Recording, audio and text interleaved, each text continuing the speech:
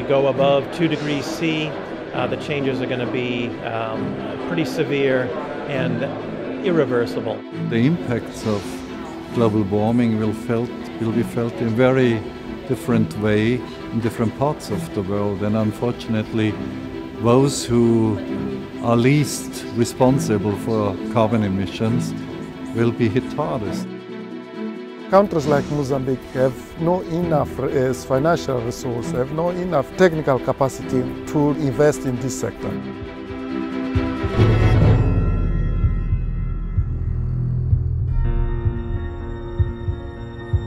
The world needs significant, relevant, effective instruments that are helping emerging economies and developing countries contribute to this global effort of tackling climate change. And that's what the climate investment funds are really doing. If we didn't have the chance to find this loan, I would be doing this maybe not this year, maybe 10 years later when I have enough funds. Today, I found this fund and then I did this job properly. Otherwise, I couldn't have done it.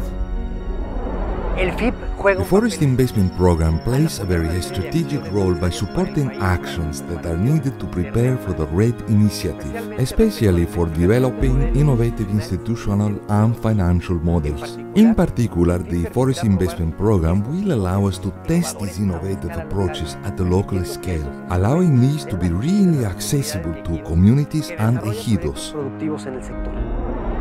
Basically, we need help with finance and technology. If we get these two things right with a good governing policy, we'll definitely make our business a thriving business.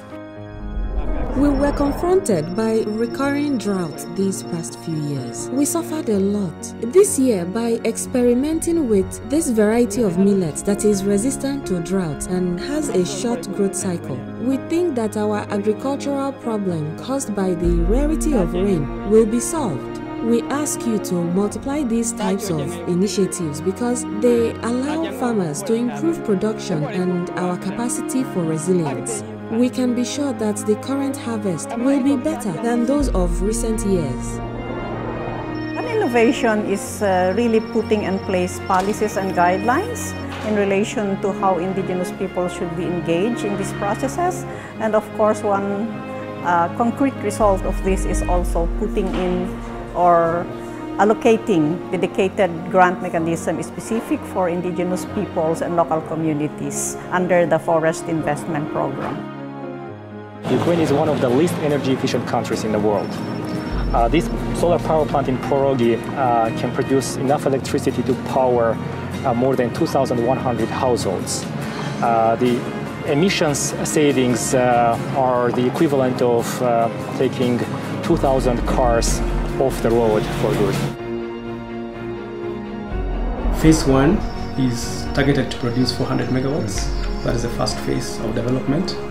GDC is currently developing at Menengai. The rollout of Menengai Phase 1 will be developed by GDC doing the upstream development, while the private sector will be brought in to do the downstream development, which entails mainly power plant construction development. We have come to realize that sustainability and affordability can coexist while providing better housing for the population. It's an equation that makes perfect sense, and it is what we are trying to prove, especially at the base of the economic pyramid.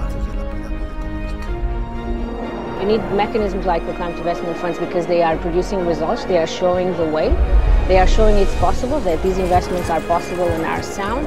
And so they are showing that, leadership from developing countries and developed countries who have made these contributions is possible, and that much more can be done.